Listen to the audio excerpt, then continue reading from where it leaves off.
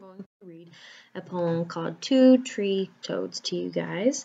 And it's written by a man named John Agee. And this is meant to make your tongue make mistakes. So I'm going to have to really focus whenever I read this to you. And once I'm done, I want you to try to read this too. And I want you to see if you can try to get a family member from your house to try to read it. So, Two Tree Toads by John Agee. A three-toed tree toad Okay. All right, start all over. All right, we can do this.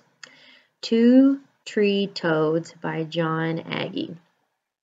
A three-toed tree toad tried to tie a two-toed tree toad shoe.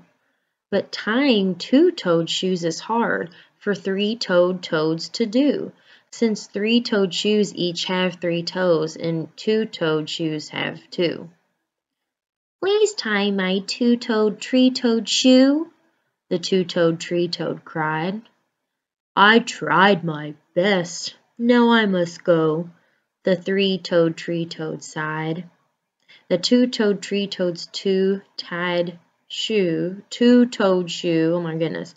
The two-toed tree-toad's two-toed shoe, the two-toed tree's toad, oh my gosh, the two-toed tree-toad's two-toed shoe, alas, remain untied. Oh my goodness, I hope you all have better luck reading that story than I do.